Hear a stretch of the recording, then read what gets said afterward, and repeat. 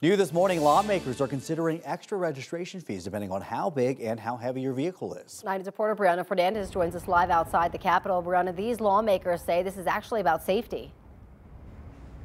Yeah, that's exactly right. Good morning to both of you. So these fees would be a one-time yearly fee every time you have to register your car at the DMV.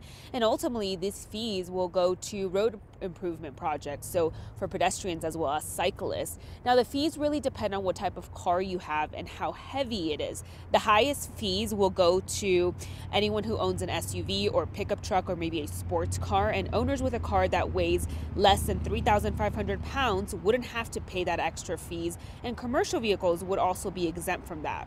Now, the bill focuses those fees specifically on the state's 12 most populous counties along the Front Range, so from Fort Collins through Denver, Colorado Springs, or even Pueblo. And the draft bill was introduced by Democratic Senator Lisa Cutter and Senator Faith Winter, who spent days in the hospital after she crashed her bike trying to avoid one of those heavy trucks. And I personally experienced that.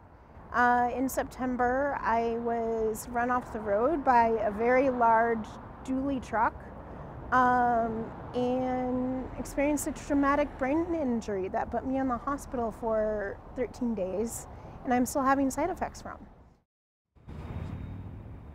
So Senator Faith Winter, who you just heard from, said that the fees will start at $3 and then the highest fee will be $10. We know that draft bill will be presented to legislative session later this week, exactly on Wednesday.